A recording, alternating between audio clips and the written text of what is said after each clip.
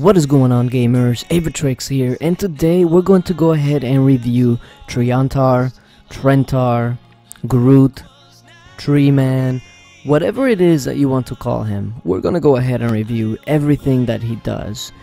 Now let's go ahead and just review his skill real quickly. It is called Battle Him, and on this one at 6 of 10 it lets 4 allies take 35% less damage for 5 seconds. Now at 10 of 10 it goes up to 6 allies, and this goes up to 50%. Now also during battle, and it doesn't state it stated here, but it's during battle in offensive game modes, it temporarily revives 4 allies with 45% HP. Now again, that will be for offensive game modes, meaning when you raid, when you do dungeons, when you are doing Lost Realm, hero expeditions. Those type of game modes are considered offensive. Even when you're doing arena, for instance, not defense in arena though, because that will be considered a defensive game mode. Not, for instance, Here Be Monsters or Hero Trials. Those would be considered defensive game modes, and unfortunately he does not revive on those game modes. And this is why a lot of times when I talk to people regarding him, they automatically think he sucks, just because he doesn't revive in the defensive game modes. But they forget his proc, which basically negates damage. Any proc that negates damage can help you in defensive game modes, because that's basically what you want, is to negate damage. So what we're gonna go ahead and do our Here Be Monsters, and just to show you what his proc can specifically do. So we're gonna go ahead, run a Here Be Monsters S, and show you exactly what it does. Okay, let's do it.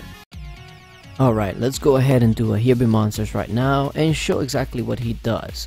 Now he's not gonna be reviving again, but look at him. He shielded the main heroes that I needed shielding. Pumpkin Duke, Moltanica, Vlad, those are the main heroes that I needed shielding. And it seems like he shields the same heroes over and over. You see Pumpkin Duke, Moltanica, Vlad. He seems to proc on the same heroes over and over, but at the same time he's proccing on heroes that are very essential. Look, again, he's proccing on Pumpkin Duke, and you know that when Pumpkin Duke does that, he dies a lot. So it doesn't seem like it's very random, but I'm happy on the way that he's proccing. Another thing about his proc, he does not need to hit anything, kind of like Warlock, to actually proc. So if his bar is full right now, he would actually proc right away. Now that can be good and that can be bad. It can be bad in game modes like Here Be Monsters, but it can be very, very good in game modes like the arena, for instance. So it's one of those things that it just depends as far as the mechanics and how it works. But you just gotta learn how to use it correctly. Use it to your advantage, pretty much. Now we gotta wait for them to clear out some of this stuff here. But yeah, this hero, the good things about him is that he's ranged. His proc is global, and he doesn't need to hit. He doesn't need to hit anything to actually proc. In Here Be Monsters, that's really, really good, because that can shield you. Even if he's running, like if he's attacking from here, and then the wave gets killed, and then there's a wave coming from the other side, if he has full energy, he's gonna proc right away and shield the heroes that are over here. So that can go a long way. So he's definitely not completely bad in Here Be Monsters. It's just that people were expecting him to revive, and I think that's what really let down a lot of people and led them to say that he was useless. That's just definitely not the case. He's very, very useful. Now here we go. There's the shield, and again, that thunder got procced, but it barely did any damage. I saw my Vlad get procced on and my Moltanica get procced on, but they did no damage. And I have no towers left going into R5. There we go. It's a far spawn, so that usually guarantees me a win. But here we go. Here comes. He's probably gonna get attached to these first, so he's gonna attack those, get himself some energy. There he goes. He procs, and he's proccing on the ones that actually matter. Here we go. Don't let that Spirit Mage proc, or it might be game over. He definitely let them proc, but my hero base has survived. My Pumpkin Duke somehow is dead. Not sure exactly how that happened, but hopefully we can overcome it. Hopefully we can overcome it with some shields. We'll see. We'll see just how useful this shield can be in this situation, for instance. Here we go. He's coming in hot. He hits me. Now, is that shield gonna be useful? Let's see. He kills my Vlad, but Motanica procs. Okay. Here we go. Now we're doing damage to him. Motanica's proccing, the shield is up. It looks like we're barely taking any damage, and it looks like we're gonna do it regardless of what happens here. Look at that. The shield helps my Motanica stay up for me to get this victory. Without the shield, I don't know if all my heroes stay up and live, even though Pumpkin Duke died. So that's one example of how he can actually be useful. Would Sanaboom make me win on that one? Probably, just because of the damage that he puts out and the slow. But it shows you that he's definitely not useless, especially at the higher skill levels. So that was my example there on a Hebe Monster run with him. Now let's see what other game modes we can go ahead and play around with. And we're gonna go ahead and do some expeditions. There's actually a few things that I want to show here as far as what he can do. So we're gonna go ahead and go to him. I think we passed it already. There we go. We're gonna go ahead and put him, and we're gonna go ahead and use Pumpkin Dukes. Let's just use Pumpkin Dukes for example, okay? Now remember, Expedition, you are the one attacking, so that is considered an offensive game mode. So let's go ahead and show you something that you can actually do in these kind of game modes. So think of it as a little trick. Okay, so I'm gonna go ahead. Remember, in expeditions, once you set out a hero like this, you cannot use that hero, the same type of hero. Like I cannot use another Pumpkin Duke unless this one dies. Okay, so we're gonna go ahead and leave that one by himself. The point on this is to basically have him die, and I'm gonna show you what else can be done. Okay, he's gonna be dying pretty soon here. Remember what I said. You can only have one type of hero, one Pumpkin Duke at a time, one Cupid at a time, and then if the original one dies, then you can set out a backup. So here we go. This Pumpkin Duke is going at it. Now he's drawn by the Vlad, and this Vlad is probably going to get a kill off. And there we go. Pumpkin Duke is dead. He's dead, right? So now that Pumpkin Duke is dead, I can actually go ahead and summon another Pumpkin Duke, right? But look what Treantaur does. Okay, this Pumpkin Duke is going at it, but take a look here. Okay, take a look at this grave. Only one Pumpkin Duke at a time, right? Nope. You can have more than one with Treantaur. He will revive the fallen one, and it does not matter if you actually had a replacement already sent out. You can possibly have 2 Cupids, 2 Pumpkin Dukes, just a ton of damage, 2 Motanicas, Ares, Vlads. The possibilities are endless. So just imagine how much he could help you in expeditions if he can help you do double Pumpkin Duke procs, double Cupid procs. That would be insane. Another thing that he will be useful for is definitely Lost Realm. With Lost Realm, let me see if I have some energy here. I should have some energy. Alright, let me see. Yeah, I have a card. So let's go ahead and use a card. Now what I'm going to demonstrate here is that he does work when we're doing this. Now what I would need is to remove everybody and have somebody go out there that will get killed almost right away. Yeah, like her. Okay, and then what I'll do is I'll just use Cupid and Treantaur. And maybe somebody else, maybe like him, just to ensure I win. But, watch this.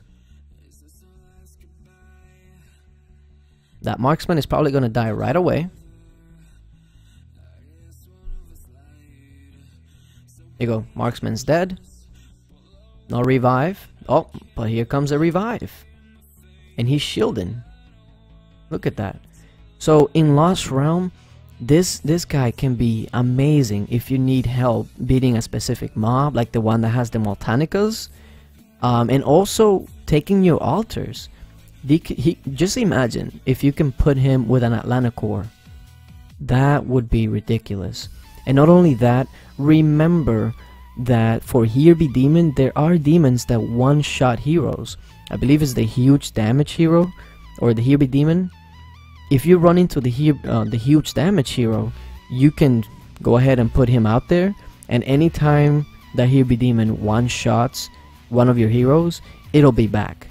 It will be back, no matter what crest you have on him, no matter if you have revive on them or not, he will continue to revive them. So that's another game mode that he'll be really good in.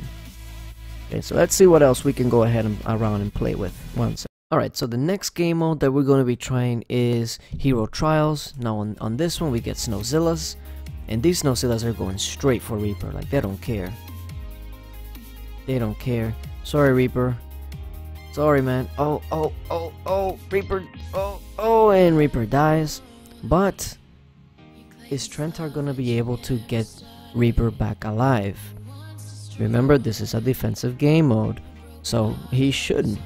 But we're gonna go ahead and just test it out, just to make sure that IGG is truthful in what they say. Since this is a defensive game mode, we're gonna go ahead and see. Here we go. Here we go. Now he's gonna come over here. Cupid's gonna go ahead and make him proc. He procs, but no reviving of any hero. So again, defensive game modes are just not his mode, really. Alright, so on this one, what we're going to be doing is trying dungeons. As dungeon is considered an offensive game mode, he will shield on dungeons, also raids, and he will also revive the heroes.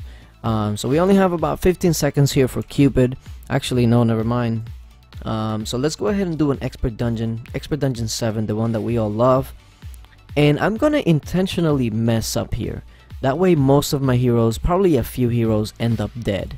And that way you can see how he can save you in a dungeon, especially if you're trying to get all of the flames to get here, for instance. So let me just mess up and drop the wrong way.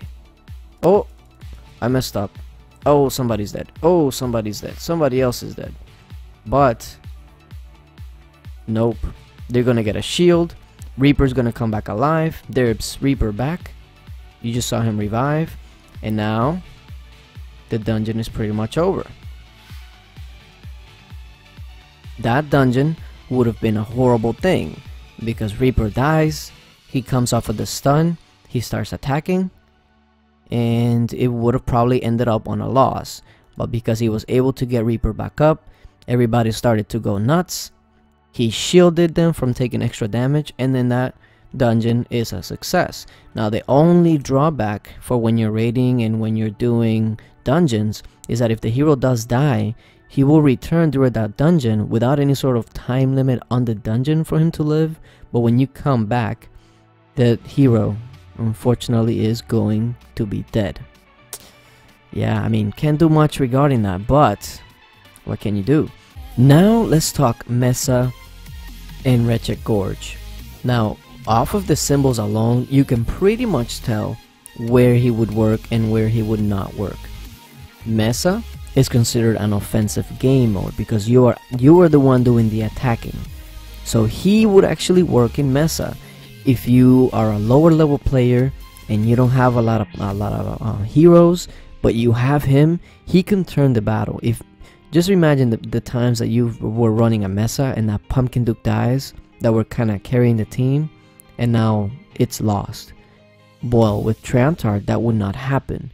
That Pumpkin Duke will come back, probably get healed up to full, and you're back in the running. So he's actually probably one of the better heroes to bring in Storm Mesas, especially if you have like you just do random with random people and less coordinated. He is one of the best heroes to have for Mesas. Now unfortunately for Wretched Gorge, that is a defensive game mode. You are the one being attacked. So unfortunately, in that kind of sense, he would not work. Now the shield would still work, but just not him, unfortunately. Now, so basically, what do I think about him? Here's basically what I think about him. Treantaur is going to be essential when it comes to Lost Realm, dungeons, mesas, especially mesas and Lost Realm and Here Be Demon. That's where he's shining right now. But I also think that in this new game modes that are coming out,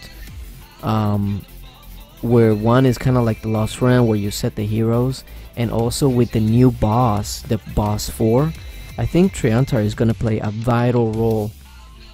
And he definitely doesn't suck whatsoever. Now the last thing that I want to show you guys is Arena, because Arena is where I feel like he's shining the most right now. And I'm going to be showing you some footage of Smitty Powers. He let me use his videos to show how he would work in Arena head to head, and also open lane, and on a lane all by himself. So let's go ahead and go over those videos. They're probably not the best quality, but it shows you what he can do in Arena. So let's go ahead and jump right into those. Now the first thing that I'm going to show you is head to head. Now watch him. He goes ahead, he procs, he shields, but the Santa Boom goes off, and you're thinking, oh my god, this is going to be the end, but nope.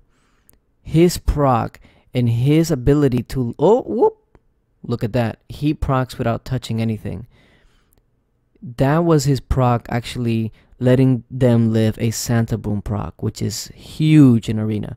Now on this one, we're pretty much watching a head-to-head battle and sending him on an open lane, but unfortunately, it looks like we're losing there in the bottom lane, and oh, never mind. He revives the heroes, and then you're back in business. Oop, here comes Ares. So that was a loss that turns into a win. Now again, we send him on his open lane. We go head to head, and it looks like we're gonna win, but that Motanica just, and the Santa Boom, mainly the Santa Boom really, destroyed us. So he's the only one there. He gets destroyed, but he has revive. He has revive, and look. He revives them. He saves them from dying from the Santa proc, and then look. He brings everybody back. And then on this last one here, it's just straight on head to head. Manpower versus manpower. Oh, the Motanica used his breath, and that usually means we lost. Oh, no, we haven't. No, we haven't. Look at this. He brought them back to life. He died himself, but look, it ended up being a victory because of him. Okay, so now that you've seen that crazy Arena run where he pretty much carries the team on most of them, I hope a lot of people's opinions have changed about Treantaur, because I've run into him being called useless and that he sucks. But really, if you really look at what he brings to the table and what he does, he is very far from sucking. Now he's probably not an essential hero like a Pumpkin Duke, a Cupid, even Vlad, but I think he's in the tier right below them. He's in the tier with the let's see, the Ares, the Motanicas, where they're not essential, unless you're doing Arena with Ares. They're not really essential, but they are really powerful if you use them in the right way. He definitely doesn't suck. I think he's going to be a vital part of the coming updates. IGG knows what they're doing. They know what they're doing. So hopefully you guys enjoyed the video, that you guys liked the review, and maybe I changed some opinions about him and what he brings to the table. But yeah, thank you guys for watching, and until later.